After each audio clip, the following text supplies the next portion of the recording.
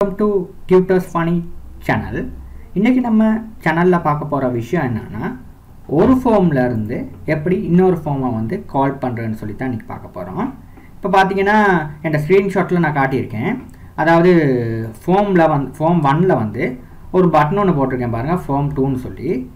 இந்த பட்டனை கிளிக் பண்ணா, இந்த ஃபார்ம் 2ன்ற பட்டனை கிளிக் பண்ணா உங்களுக்கு வந்து இந்த மாதிரி ஃபார்ம் 2ன்ற ஃபார்ம் வந்து உங்களுக்கு இந்த மாதிரி ஓப்பன் பண்ணி காட்டப்படும்.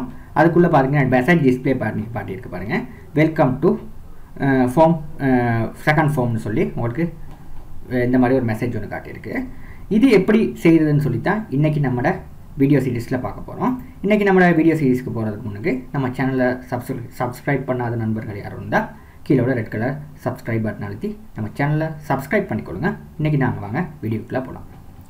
இப்போ இதுக்கு வந்து ஃபர்ஸ்ட் வந்து நம்மளோட vb.netல போயிட்டு ஃபைல் நியூ ப்ராஜெக்ட்ன்றதை ஓப்பன் பண்ணிக்கொள்வோம். ஓப்பன் பண்ணிவிட்டு Windows vb.net Windows form application. Okay, நார்மலாக ஒரு ஃபார்ம் ஓப்பன் பண்ணுற மாதிரி ஓப்பன் பண்ணிக்கொள்ளுங்க. ஓப்பன் பண்ணிவிட்டு இங்கே நான் வந்து டூல் பாக்ஸில் போயிட்டு நம்ம ஒரு பட்டனை ஒன்று போடுவோம். போட்டு இந்த பட்டனுக்கு வந்து நம்ம பேர் கொடுப்போம்.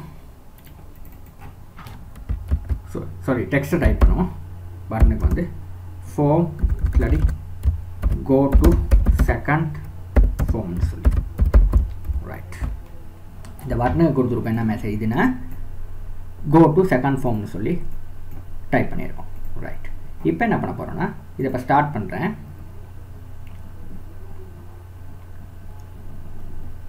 இப்போ பார்த்தீங்கன்னா இந்த பட்டனை வந்து கிளிக் பண்ணால் எனக்கு வந்து செகண்ட் ஃபார்முக்கு வந்து போகணும்.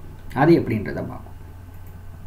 இப்போ என்ன பண்ண போகிறேன்னா எனக்கு இப்போ ஒரு ஃபார்ம் வந்து டிசைன் பண்ணிட்டேன்.